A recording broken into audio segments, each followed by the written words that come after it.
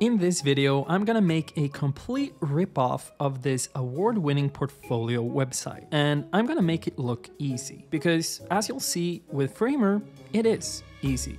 We will focus on the top section, and if we watch this section closely on film, we will see that it's mainly a bunch of image elements floating around. So the first thing I'll do is I'll go to Hannah's website and I will start ripping it apart. I'm sorry, Hannah. I'm gonna try to find all the elements. Here we see an element. I'm gonna click that up. So we have the head. I'm gonna do this for every single element.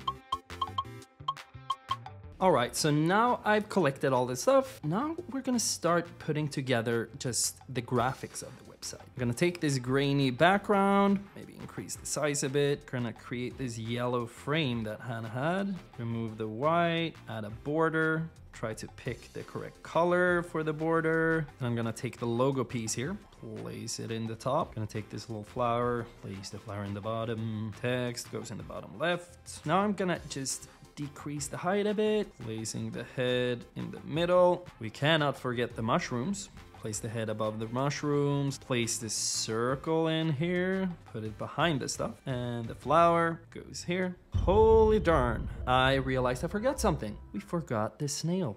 There he is. Maybe something like this. Time for the fun stuff. Let's see what happens here. First of all, we have the butterfly. So the butterfly flies across the screen and it flaps its wings. So how do we achieve that? In Framer, you have this cool loop animation that we can add by just going to Effects, Loop. Now with this loop animation, we can achieve exactly what Hannah does on her website. Check this out. Hit mirror, we will go to 3D here and we'll change not the Z-axis, but the Y-axis. You can see how it just flaps like this. A happy butterfly. Let's see how it looks. Oh, it's flapping. Copy effects, paste effects to the right wing. But for this one, we're gonna have plus 40. Now let's play it. Beautiful. We have a flapping butterfly. Now, a flapping butterfly is nothing without the ability to fly. So let's see if we can make it fly too. So here, we're gonna use the same effect, a loop. We'll once again mirror it because remember from the video, it goes up into the right and then goes back down the same way. So mirror, we're gonna make sure that it flies across the screen. So I'll just bump this up and then bump it outside.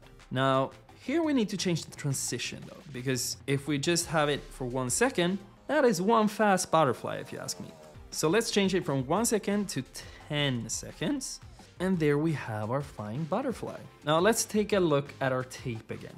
So we have the head spinning back and forth like this. Let's fix that. Go to Effects, Loop. We're gonna change it from 360 to 20. No, minus 20. No, minus 10. Change the time a bit, maybe 2 seconds. Let's see. Oh, we forgot something. The mirror. Now it goes back and forth smoothly. So we have the head, we have the butterfly. Let's take the snail. Snail just rotates too. So we add another loop effect to the snail.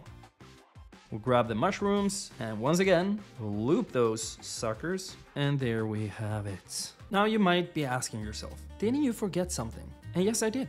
The text in the middle, like the heading. So let's add the text. Hi, I'm Hannah. And another one that we bump up in size, I make things. Change the font, push them both up a bit. Gonna push down the size of this text again because I'm never satisfied. Now this looks fine, but we don't have the appear animation for the text. Effects, appear, fade in, transition, ease, maybe a bit of a delay. That looks fine, I guess. Now, if we just revisit the video quickly, here we'll see that Hi, I'm Hannah kind of gets masked from the bottom. How do we achieve that? Let me show you. We put this in a box. We make sure that the box hides everything that is outside of the box. We go to the text, hit Effects, on Appear, slide in bottom, give it a bit of a delay, and voila. Not too bad considering we did it in a couple of minutes and it's a real live website. Now, if you want to create websites like this, check out my Framer playlist where I teach everything I know about the tool. Until the next one, have a great life.